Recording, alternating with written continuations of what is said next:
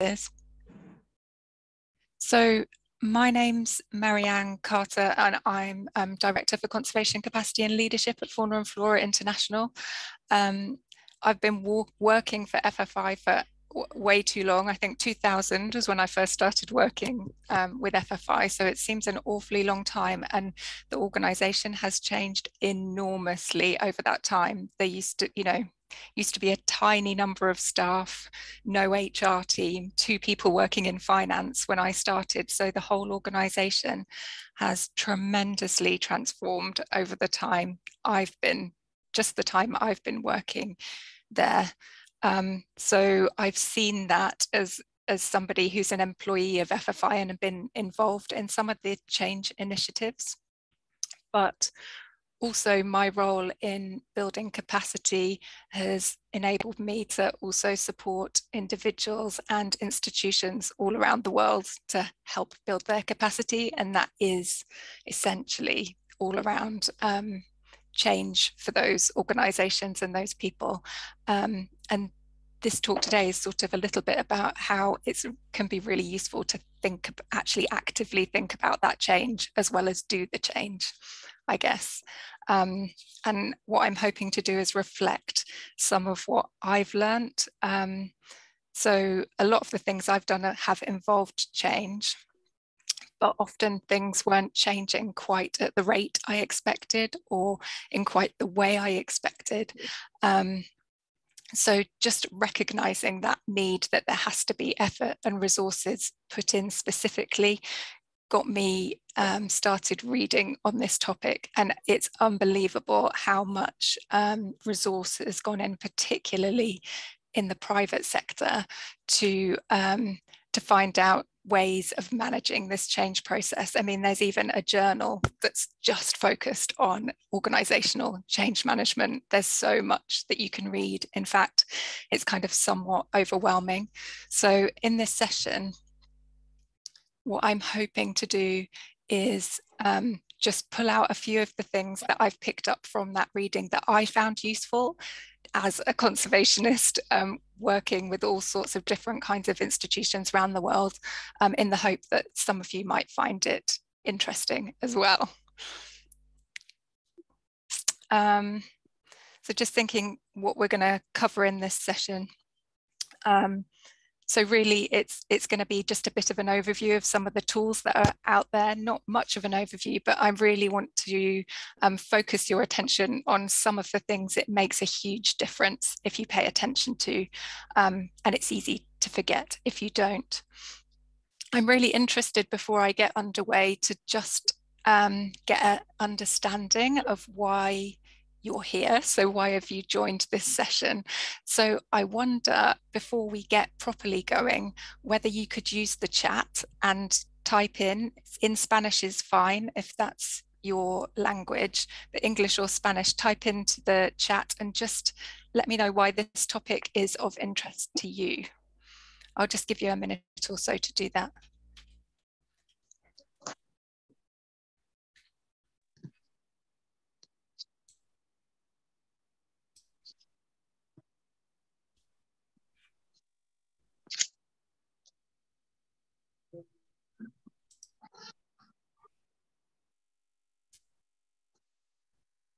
And at the same time, I'll share my slide.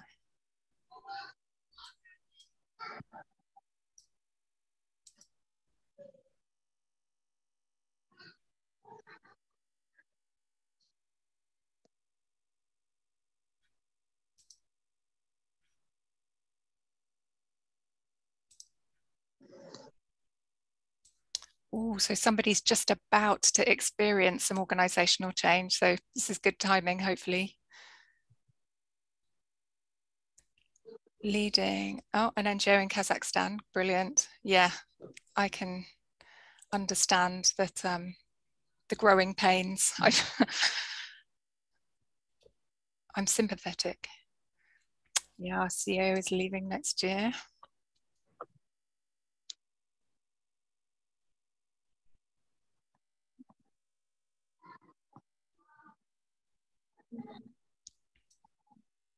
Fantastic. So lots of people who are experiencing change and have some info. It looks like there's quite a lot of people who have some direct involvement in that change process. So that's really useful for me to understand. I think one of those things is that change is non-stop in organizations. It's, you know, organizations are dynamic beasts and are never going to stop changing. So all of us experience change in our organizations, but when there are particular changes coming across, it's really useful to have some kind of thoughts and tools in your pocket to kind of refer to help, even if it's just give a reassurance that you're doing the right things.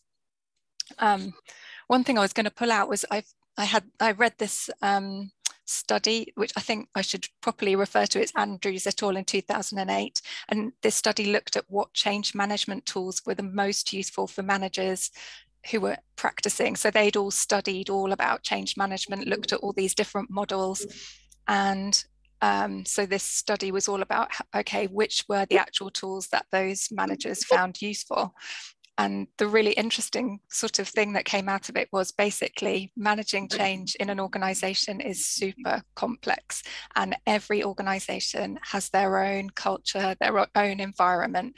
So there's not like a neat answer for any one organization or one individual, because it depends on what you're changing, exactly what your culture is, and exactly the environment you're working in. So the tools are very much, you kind of pick up what's useful and what's not. But what they found the most useful in what they'd learned before they were involved in their change initiatives is the stuff that really enabled them to make sense of the organizational change that they then experienced. So what I'm including in this talk is a bit of that bigger thinking background. So there's lots of general stuff rather than specific tools, because I think that makes sense to me. So what they found was the useful thing was to reflect and have things to discuss around change management that helped make sure that they were being thoughtful in the specific route they were taking for their organization, which would take its own kind of bespoke route, if that makes sense. So I'm going to stick very much to that kind of overview. Okay, let me go to the next slide. I really like this image. I think I've used it a few times before, but I think it just is a really good way of highlighting that, I mean, there's nothing more permanent than change, and we all want things to move on and change and evolve. We always want things to be better than they are, more efficient, more effective, faster. But humans can really find change massively hard and challenging and exhausting. It takes a lot of energy to change stuff. And there are a lot of people who do really find that a struggle. So it's a kind of interesting observation. I think here, having that process of thinking about changes means we're kind of putting together a bit more of a structured approach for ensuring that those changes are effectively implemented and that there's lasting benefits. So rather than just focusing on the process of change itself or the thing you're changing, when you're thinking about change management, you're broadening that to look at the wider impacts of that change, and particularly on people. And the people in your organization and your stakeholders, so individuals and teams, how you help them move from the current situation to the new one that you're hoping to push them into as part of this change. So yeah, so that's what this is about, really. It's about how we move our people to accept and embrace changes that we're making and be a part of those changes. So it's a very social process, I guess, within an organization. I kind of feel like at the very outset in this introduction, I can't really go on. I don't want to put all these like depressing news headlines up, but I can't really go on without kind of making it clear that actually in our sector specifically, so all organizations go through these kind of change processes, but in our sector specifically at the moment, there is a massive context of urgency. We have to, in nature conservation, focus our need for change even more than we ever have, as all this evidence gathers about all these worsening scenarios for biodiversity and climate change. That's putting a lot of pressure on organisations and individuals to transform and improve so that we can deliver our missions ever more effectively and more efficiently.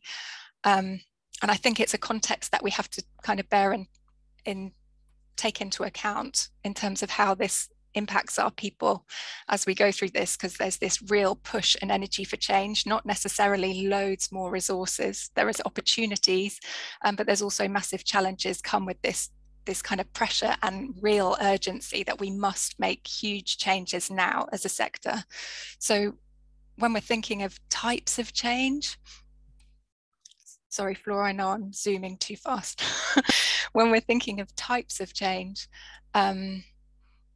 there are a few kind of obvious ones. So incremental change would be not changing that much, so doing more of the same. So you might be scaling up an initiative, you might be, you know, reaching more counties, you might be reaching different communities or more countries.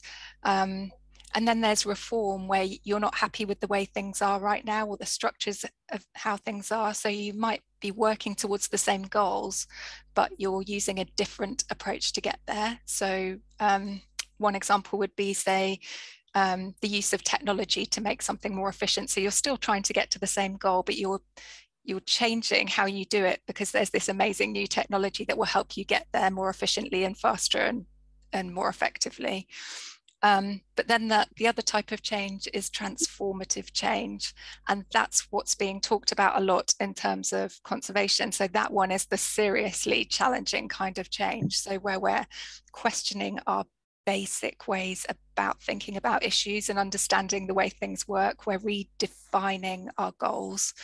And there's changes, really significant changes in power structures and logic. It's just, you know, crazy levels of change. But that's not the kind of change that any of us find easy to do, but is being asked of us in our sector. So I think this is kind of timely in a way that just, you know, we need to be thoughtful about how we make this happen, because we're going to be asking a lot of our people to really change things up. We've got to step it up and go for level 3 now, because that's what's demanded to keep our planet going. So that's not what this talk's really about, but I just think there is that backdrop behind us of kind of urgency and a pressure that comes with that to make change happen fast, which adds pressure for change processes, which might be slightly different in other sectors. This slide is just to recognise that there are different drivers of change. So for example, external forces of change might include political or social, environmental, technological, stakeholder context. These kinds of changes tend to be less in our control. But we can plan new strategic directions or approaches in order to manage them. And then there's the internally driven changes, which might be instigated due to things like new leadership coming in. Somebody pointed out performance gaps where you're wanting to really improve effectiveness and efficiency. If somebody also mentioned why they're here, that their organisation is growing, changing in size in any way, or where there's employee needs and values that need to be taken into account that aren't already. So those kinds of internally driven needs are often the ones that are a lot more in our control, that we can kind of predict and plan for. And those ones that evolve slowly are the ones that are easiest to really be most thoughtful for planning for. What I'm not going to talk about now at all is kind of what to do in crises. That was covered in a section, I think it's actually online available online now, about what to do in crises. You would do something a bit differently in terms of changing in a crisis. It's very much more directive, whereas if you've got a slow plan train change, you can bring everybody on board. So I just wanted to highlight that. And then this slide is very much about that, really the argument of why I put together this session or wanted to run this session is, in my experience, organizations often just very much focus on the processes and systems that they're changing and aren't really spending as much time or resource to consider and plan how they're going to help their people to get there. So change readiness isn't taken into consideration as much as it could be. And the outcome of that is lots of resources and investments are made, but the expected outcomes aren't happening. And I think this diagram shows kind of really nicely. So the dotted line on the top is kind of when we think a change is happening, we just think performance is going to go up if we don't really think about it. Just we expect, oh, we're going to get this new amazing finance system, so we're going to be so much more productive. So we think our performance is going to go straight up. And actually, what tends to happen is there's a decline, and it takes a duration of recovery for an organization to even get back to where they were, never mind show the kind of advantages of taking on that change. And people find that quite hard, that gap in time, that recovery time, because, you know, we want things happening fast. I talked about that urgency we have to make these changes. So it's, you know, it's understanding that these processes take time, and actually we have to be really realistic and have realistic expectations and communicate from the start the realities of actually what does happen in a change. We're going to expect not to be quite as productive while we work through this. It's going to take a lot of your time and energy, but eventually it will be an improvement for the organization. So I think it's just a useful perspective.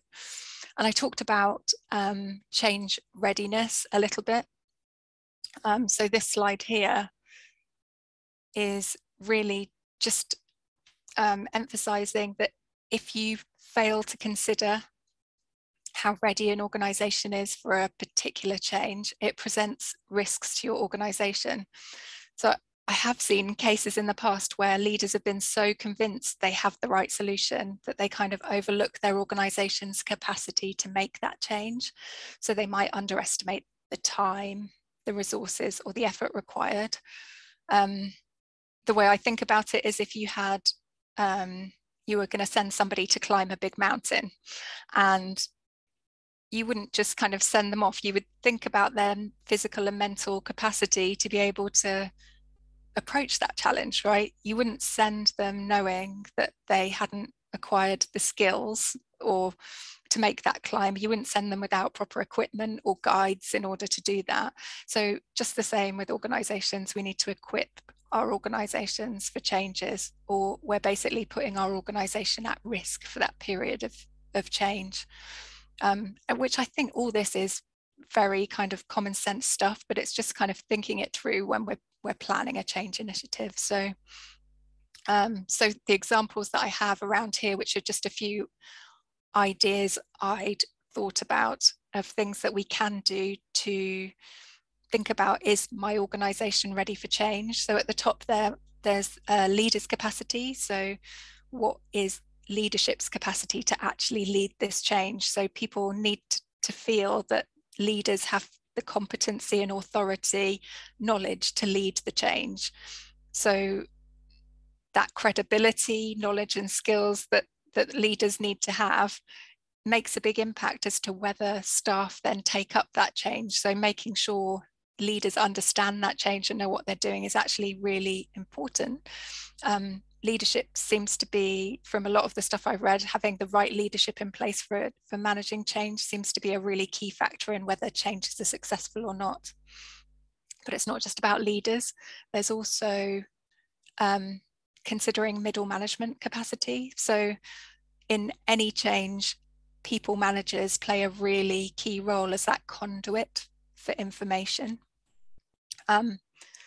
For feedback, if something goes wrong, it will tend to go to the line manager, the people managers. And if that manager doesn't understand or isn't willing to support the planned change, then they can really cause a barrier. And the enthusiasm and the energy that they offer, if that's not there, it can stop a change happening. So you have to ensure that obviously middle management are behind it and have the capacity to support their team to do that. And then kind of likewise, employee capacity, it's as much about laying that groundwork. And I know in the area that we work, we tend to have a lot of overtasked individuals that have so many things on their plates on a daily basis. To have something extra on their plates, I'm using the example of the bringing in a new finance system, for example, them having to learn that system is going to take some of their time, and it's going to take some of their energy, and that has to be taken into account in terms of what they can then deliver in a day. And if they don't feel they have the skills, time, or resources to actually make that change, they might not be willing to adopt it. They might feel too overwhelmed or might feel too tired, and it might cause them kind of emotional and mental stress to be able to do that. So these things kind of have to be thought through and taken into account. Then down here at either side, I've got, really annoyingly, the words don't fit on the thing, understanding impact and understanding purpose. But that again is really just making sure that everybody, so looking at the purpose, everybody understands that the change is not only in the interest of the organisation, but also in their interests to do. So really understanding what it's for and what it's going to do for them. In terms of the impact, kind of having that understanding of what the effort will take. So this is where we are now, and really knowing where that is, and this is where we're trying to get to, so people really understand what it means for them. And then this final one is on track record, is just if organizations have found change hard in the past, they might find it hard again unless they change the way they're approaching it, and their staff might not have faith that the change is going to go well if it's not gone well in the past. So it's work that might need to be done to address that, to get people behind a change before you embark on it. I don't know if anybody else has any other thoughts they want to kind of throw in on this slide, actually, because I just plonked down a few of the ideas I had. But in terms of getting change ready, is there any other thoughts that people might have? You can drop thoughts in the chat or speak if you would like to. But those were a few of the things I thought of that it really helps to think about before you embark.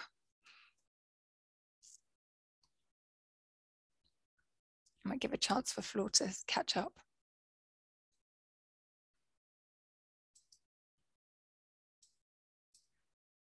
I'm going to go to the next slide. I really, really like this image because it really kind of helps you think. So change doesn't happen in isolation. It impacts the whole system, and everybody is touched by that. But there's a whole bunch of things in an organization that people can see really easily. So here it's like the top of the iceberg that people can kind of visibly see that an organization is doing. But actually the way organizations get things done are actually often not very tangible ways of looking at things. So things like perceptions and values, those unwritten rules, relationships, all those kinds of things that are really the heart of an organization, in the center of an organization, aren't visible. But for organizational change, actually those things below the waterline are the things that really need attention in order to help people through change processes. So it's all about the actual people's interrelationships.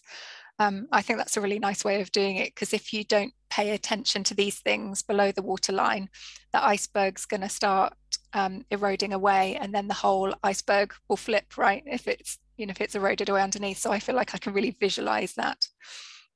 So our people are our biggest strength. They have to be behind the change. Yet these are the hardest things to change in any organization. So it just needs a bit of attention.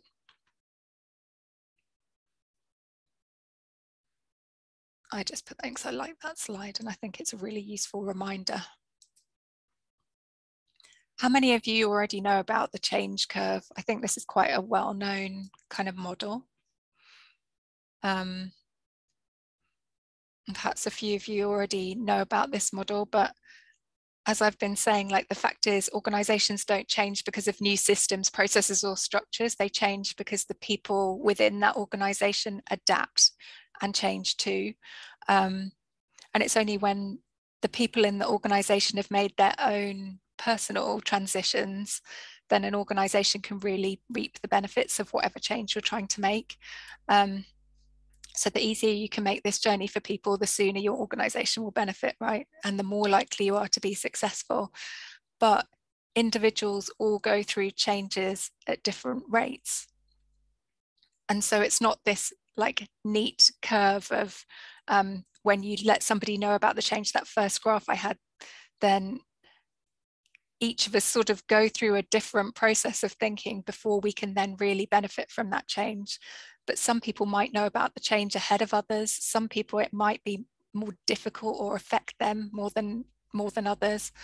So there's all these different rates that your staff might be going through this process of change individually that have to be managed and thought about.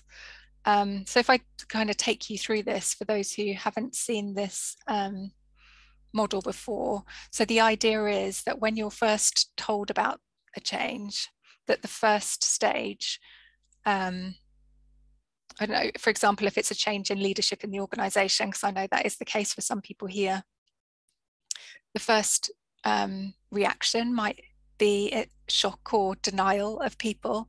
And then kind of this is when the reality of the change hits. So even if a change has been well planned and you understand what's happening, you just need that bit of time to adjust. So at this stage, people need information, they need to understand what's happening, they need to know where to go to get help. So it's a really critical stage for communicating. So you have to make sure you communicate often, ensure you don't overwhelm people with communications, because they may only be able to take a limited amount of communication at a time. But you need to make sure that people know where to go for more information if they need it, and make sure you take time to answer questions if they come up. So that first stage, very much like the focus is on that need to communicate as the information sinks in about, oh, this is what's happening. So then stage 2, people move on from that. So as they've started to react to the change, they might start to feel concern or anger or resentment or fear as they're not sure of all the details of what's happening. They might resist change actively or passively. They might feel the need to express their feelings or concerns or vent any anger that they have or concerns they have. And what they say in this model is that that's kind of the danger zone. So it's really important to really carefully manage that. So it needs careful planning and preparation. So you've got to really consider the potential impacts and objections that people might come to you with and prepare for those in advance. So trying to address those early, again, with clear communication and support, by taking action to kind of minimize and mitigate the problems that people will experience. And as the reaction is kind of personal, it can be emotional for people, so it's hard to preempt everything. So you just have to kind of listen and watch during this stage, and respond as possible. So it's very much that supporting people through kind of that disruptive phase. And then stage 3, you kind of moving on a little bit. So this is a kind of a turning point. You're coming out of that kind of worry place and you're on your way to kind of making things happen. So people are starting to accept the change and they're starting to need to test and explore what that means for them. And they can do this more easily kind of from a practical point of view if you're organizing that change, if there are ways that you can help and support them to do that. So that might just be a case of giving them time to be able to get their head around and apply that change. Or it might be that for the change that you're making, that you can give them training or have workshops that help make sure people can learn and accept the new way of doing things. And I think what it's really useful to think about here is that people aren't necessarily going to be 100% productive during this time they're testing. So it's building in that contingency for that without putting too much pressure on them. So it's like that exploring, getting their head around it. And then the stage you've been waiting for is stage 4, where you're in kind of celebration mode. The changes are second nature and people are embracing what you've planned, and you really see the benefits.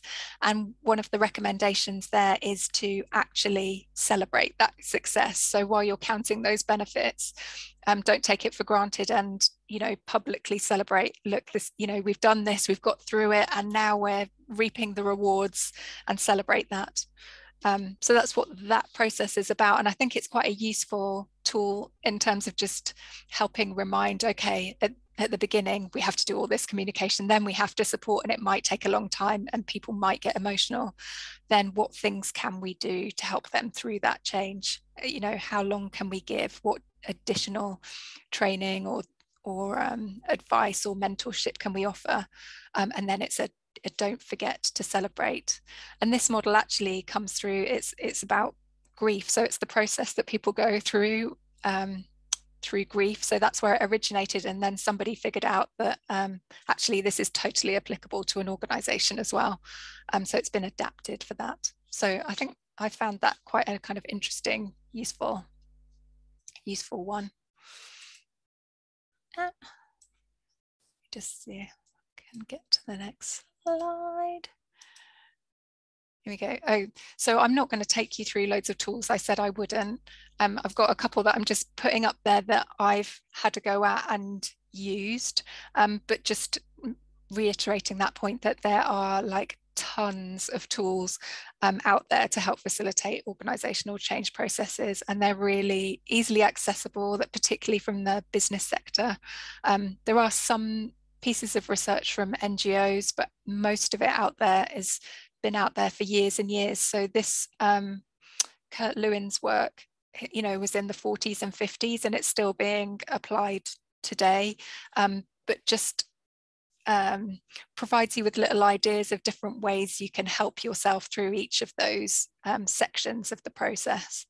I'd really recommend Mind Tools. So there's a website called Mind Tools, and if you look up change management on there, there's a whole host of different helpful tools that you can access to support you through changes, and you can kind of pick and choose the ones that are relevant for you at the kind of piece of the puzzle you're at that point in time. So the one I've picked out here is force field analysis. So for change to happen, the forces of change have to outweigh the costs of change. So it's quite a nice idea to have a look, have a brainstorm about what are the forces that will push the change forward, and what are the things that are going to be blocking and stopping that change. And you can kind of rate those forces for change against the forces for resisting change to decide whether it's worth going ahead with that change, but also to help you think about, okay, if that's resisting change, what can I alter to help that blocker? How can I reduce that block, or how can I emphasize that force for change? So on balance, the change will happen successfully. So that's kind of quite a nice tool to use, and you can do that, with across teams. You can run workshops to help that, and it helps people think through actually why this is beneficial to do and why it's worthwhile to do. Another one I've just picked up two of Kurt Lewin's because I found them quite useful, is this process where in his model, it's you go through unfreeze, change, and refreeze. So unfreeze is the preparing for change phase. So it's about kind of analysing how things work now, so you understand what needs to change and how you're going to get the results that you want. And you're communicating at this stage, so you're making the case to your employees, you're communicating what's expected, and everyone's kind of clear about the plan. Then there's change, which is the implementation phase. So putting those changes into practice, we have to, again, keep communicating and providing support to employees.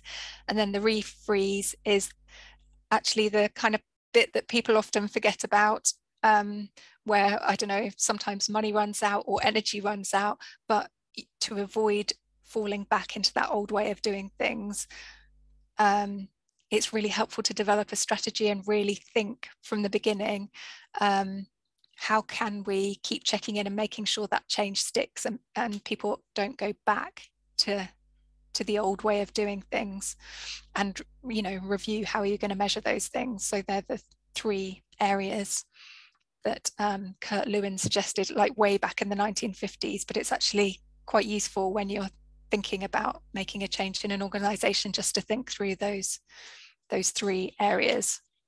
But as I say, there's like millions, of mind-boggling number of tools out there.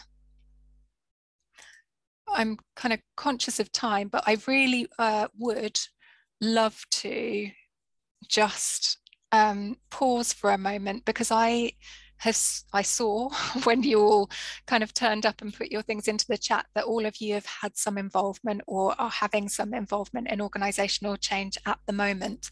And I think, as I said at the beginning, the study that was done, one of the most useful things to do to help you with your organizational change is to come together and with others and get tips and reflect on how changes have gone for you.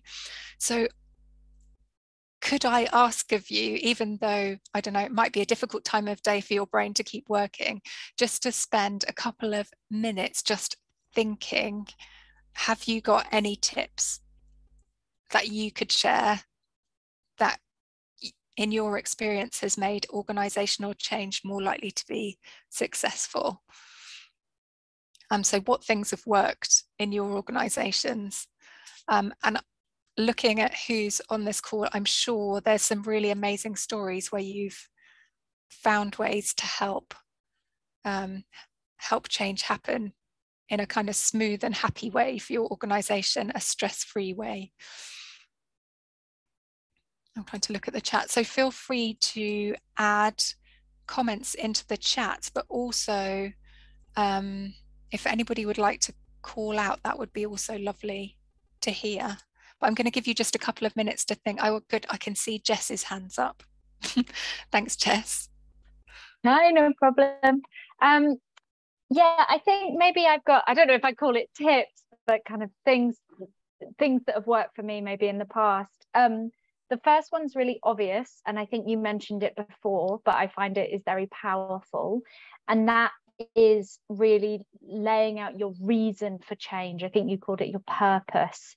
And so what I have done in the past is spent quite a long time formulating a why statement.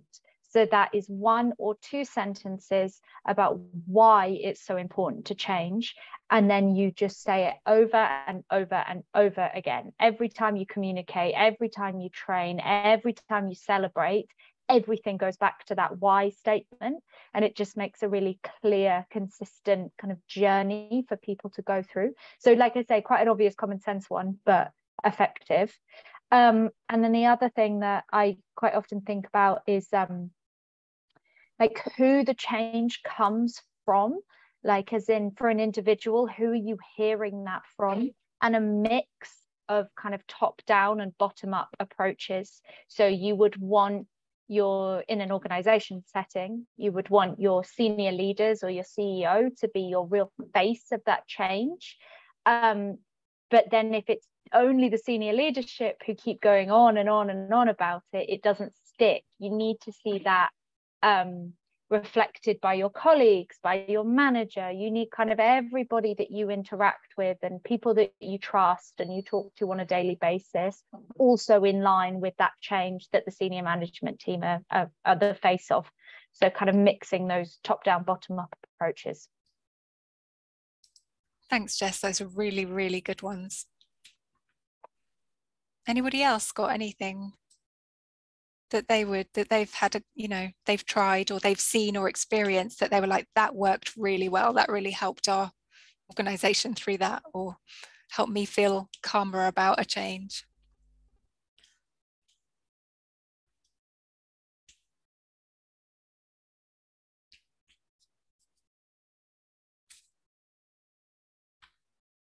I won't make it too painful for everyone. That's why I'm talking a lot in this, because I had a heads up that it's like in webinars, it's quite nice just to listen, isn't it? Especially when it's the end of the day for some people.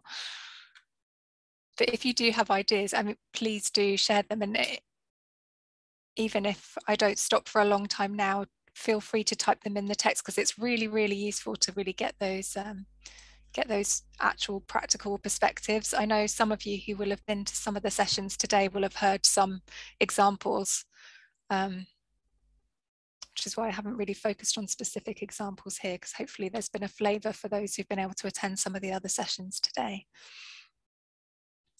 So I'm going to share some of mine then, if there's not many others. And there's so many actually horrible pictures that I've just picked off the internet in here, and you wouldn't believe how long I spent pulling off these pictures, for them not to be as spectacular as I would hope. But I hope there's some nice ideas. So I think, Jess, maybe yours is like getting a network of committed people who are in support of the change, that are not just your leaders, but are coming from all different parts of the organisation. If you have some really good supporters that are really well distributed across the organisation, it can really help that change come to life. The one here at the top left, develop a shared vision to build ownership.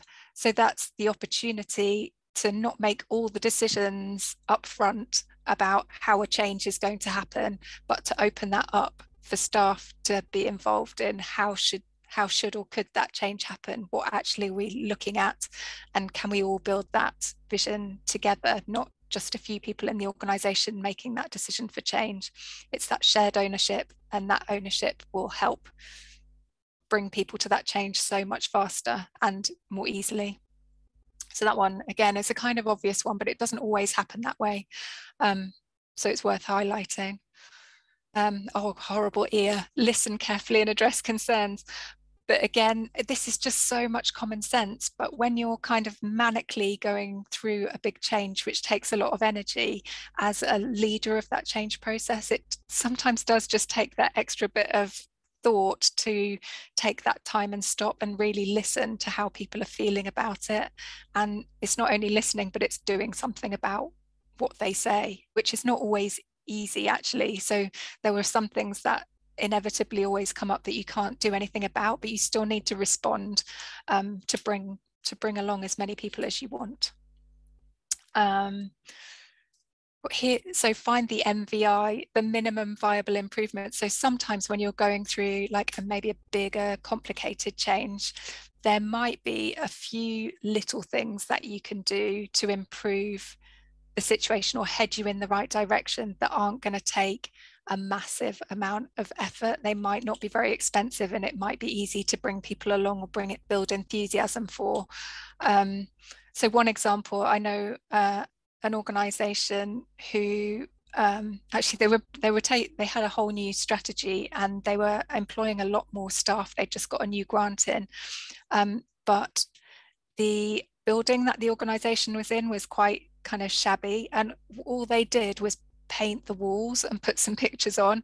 But the change that brought among their staff was really significant, and it cost like, you know, a pot of paint and a few pictures from a charity shop put around the building.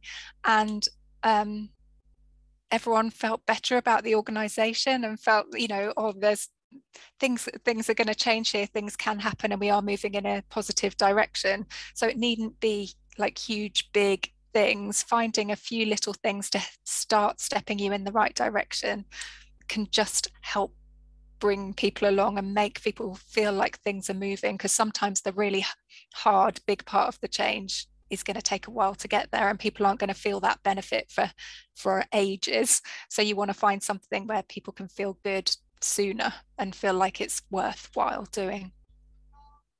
Marianne? Yeah. I'm sorry, Fabiola had her hand up before. Oh, Fabiola, sorry, I couldn't see. Sorry about that. Fabiola, do you want to jump in? Oh, no worries. I was too late. I was still thinking.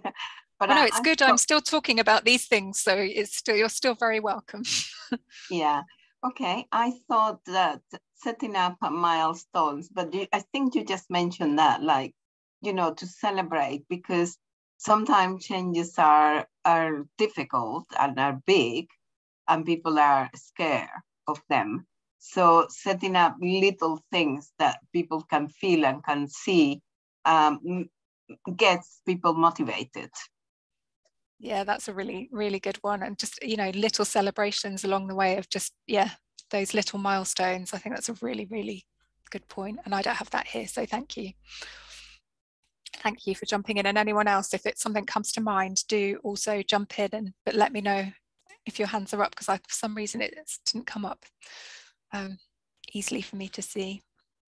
Thank you for that, Fabiola. So the other things I have is just that, again, it's not just focusing on the process that you're changing itself, but taking that time to recognize existing organizational culture. So I've already talked a little bit about that, but some of those less visible relational, emotional sides of an organization that people don't like to talk about because they're a bit too slushy and mushy and fluffy. But actually in these processes are really important to pay attention to. Measuring success, which I think kind of also goes along with Fabiola's piece, where you know when you've made a milestone that you can celebrate. You only know that if you have an idea of how you're going to know that you've been successful or that you've moved forward. So just having some kind of structure that says, yes, we've managed to get there in these incremental steps can be really helpful. What have I got? Oh yeah, monitoring adjust strategies in response to problems is just that it's not a rigid process, that it's really useful to flex, because somebody might come up with a really good reason why your planned change can't go the exact way you planned. There might be a better way to do it, or there might be something that needs to happen differently, and being open to that. And not just saying, no, this is my plan, I'm going to drive it forward, whatever's happening, is not always the best idea. And I'm sure none of you would do that, but I have seen it happen before, where an investment's been made in a certain tool or approach, and people are very reluctant to go against it, but it might mean that the whole thing falls down. So just, if you from the outset know to keep a bit of flexibility in there, it might help you along the way. We talked a little bit about maximizing enablers and minimizing blockers. So that's very much that force field analysis I talked about. Walking the talk, again, is that role of leadership, but anyone who's kind of driving through a change process, you have to be doing that yourself. So going back to the new finance system, if you're not actually using that finance system yourself, then but you're saying, yeah, everyone should, that's not going to look too good. So you've got to really walk the talk and show people and lead by example. And then the last one I've got here is that sustaining and reinforcing. And I feel like that is one of the hardest ones, and it's kind of hard to underestimate. So I think often with these things, there's quite a big fanfare at the start of changes, and some of the things kind of happen and are clear. But then when you've done the major kind of implementation of the change, there's often a lot still to happen, because the actual impact of all of your staff getting there, because they all get there at different stages, may take a lot longer than you getting there. So just making sure that you keep reinforcing and sustaining that message over time, and it may take longer than you think, is something that people don't always keep the resource for, or the energy for, but actually can make the difference in the end. So any others that people have before I move on? I am nearly at the end. So the other slide that I wanted to show you was this one, and it's my final slide. And I like this one because where I got these bullet points from was a conversation I had with a number of organisational leaders that I've worked with in conservation. So I was at an international meeting where there was a whole lot of people I was talking to about this topic, and I just asked them, what tips and lessons have you learned in change processes? And this is kind of a summary of what they said. So a lot of the other stuff I've talked about has come, from quite old work, and has come from the private sector, but this is very much relevant to our context. And what those people said were, really that leadership role is very important, and having somebody driving and leading in a very convincing and, you know, following through that change way is really can make a difference in any change. So it's really important, and really have to make sure that those who are leading know exactly kind of what they're doing and have that plan in place. Investing in preparation for a change is worthwhile. So a lot of what I've been talking about is just saying, have a little think before you make that change. It's not just about the process.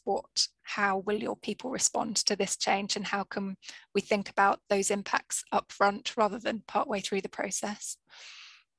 Again, that point that I just made, it's not rigid, that it's very valuable to kind of leave in some flexibility. This hasn't really come up so much, but the value in promoting diverse engagement and being inclusive as you go through the change process, so that different kinds of people are coming along with you or are included in that decision-making process, so that you get buy-in right across your organisation and your stakeholders if it impacts them too. There's a point that a couple of people made on, if your organisation is willing to experiment and try new things and test new things, people tend to be more open to change because they're used to testing and trying things and going with it if it works. So you can promote a culture of that in your organisation, and a culture of reflection and learning, so that you can move on from those processes having kind of built on what you've done already. So I think that's a kind of really interesting point, and again can be a hard one to bring in an organisation where that's not obviously there already, but could really help you. Good communication is key. I think that's come across quite clearly. There's a piece there also about well-being. So I said that change just is draining, even if it's wonderful and exciting change, even if everything about that change is positive and exciting, it still takes energy and effort, and you need to foster your people's well-being throughout the process, and always, but throughout this process in particular, and really think about that. We've highlighted it can take a long time, so you have to be patient. And then a final one, which I also don't think came out, but it's just external networks can actually be really incredibly valuable for helping change processes. So lots of organizations, like all of our conservation organizations, those who are on this call, lots of changes are quite similar that we're making. So we have our own contexts and our own cultures in our organizations. They're all different sizes. They, you know, work in slightly different ways, but there will be other people who have had similar experiences that might be willing to help, you know, offer advice. And that can be incredibly useful. So having mentors and bringing in people who've already been through similar changes and said, oh, this really worked for us, or this didn't, might help you through that process. And some organizations, if you have really good, strong networks, can also potentially help resource that change planning process as well. So it's sort of keeping your tentacles aware and open for picking up those kinds of opportunities too. So those were the key things that came up from those conversations I had, and it was a couple of years ago now, and we've had an enormous amount of change happen in the universe since those times, but I think they all still hold up very much so in terms of things that we need to do going forward. So those were the main things, or all the things I wanted to get across to you today. And again, very much just my ramblings from kind of experience I've had, but also some of the things that I read and thought that really strikes a chord with me, and I will use that going forward. So I hope that there are a few things that perhaps made you think or gave you a bit of direction in your thinking as you come across your changes. And thank you very much for joining. It's really, really a pleasure to have an opportunity to see you all today, and enjoy the rest of your days. Sorry for talking so fast, Flor. Thank you so much, Marianne. I think we have time to potentially squeeze in just one small question. Does anybody have anything to ask? Lots of thanks coming through on the chat, Marianne, particularly for the practical advice. So thank you so much, everybody, and hopefully see some of you tomorrow, and head on to the Slack channel to continue the conversation, and take care. Okay, bye. Bye.